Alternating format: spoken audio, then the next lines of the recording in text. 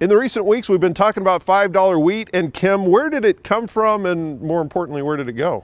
I think it came from the droughts. You know, you can go back into December, January, the drought started building all the way up into March. The market saw yields going down for Kansas, Oklahoma, Texas, and so they bid up the price. Also, I really think that with the drought that yield per acre declined. I think the market feels that the lower the yield, probably the better the protein and maybe even the test weight's going to be. So that's what built it up. Now, what caused it? We got some rain over the hard red winter wheat area. Not enough, I don't think, but we got enough to take about 50 cents off that $5 price. So rain makes grain, but rain also makes lower wheat prices. Do you think we'll ever see $5 wheat again?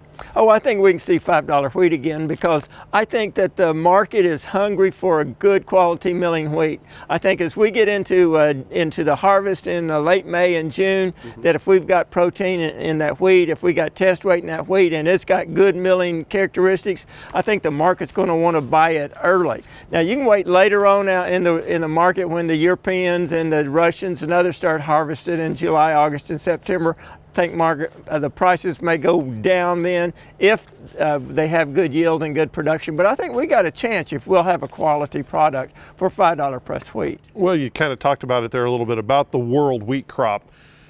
How can we compete with that? Well, you know, you've got the short crop coming up here. You've got a shortage of milling quality wheat around the world. You can find it in Ukraine and Russia. You look at the Black Sea, late December, it was $192 a metric ton. That's about $5.23 a bushel. In mid-March, they sold it for $217 a metric ton. That was about $5.91. So you saw a 68-cent world price increase over that period. Now let's just dive into the funds. Where does our wheat compare in there? Well, if you look at the funds, especially the KC contract, you can go back to late January. They were short 88 million bushels of hard red winter wheat. By early March, they were long 97 million bushels. That's 185 million bushels the managed funds bought from late January to early March. I don't think you can buy that much wheat with having a positive impact on prices. Okay, thank you much. Kim Anderson, Grain Marketing Specialist here at Oklahoma State University.